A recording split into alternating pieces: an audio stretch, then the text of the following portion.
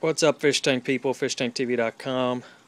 This is Jake. Had a great day at work. Just got home. Found this box waiting on me, leaning on my front door. This is my delivery from Aquatic Jungles.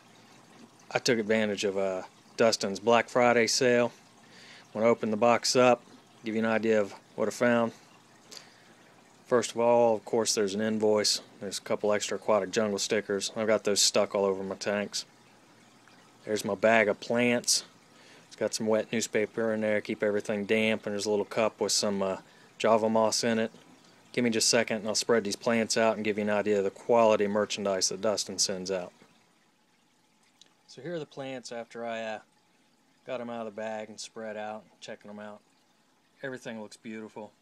The light in this room's a little dark, so don't let that trick you or deceive you. The color of these plants are all very vivid. Everything looks great. It's great texture, in good shape. This is the second time I've ordered from Dustin. The first time I was pleased. Most of the plants in my 255s that I've shown you before that came from Dustin.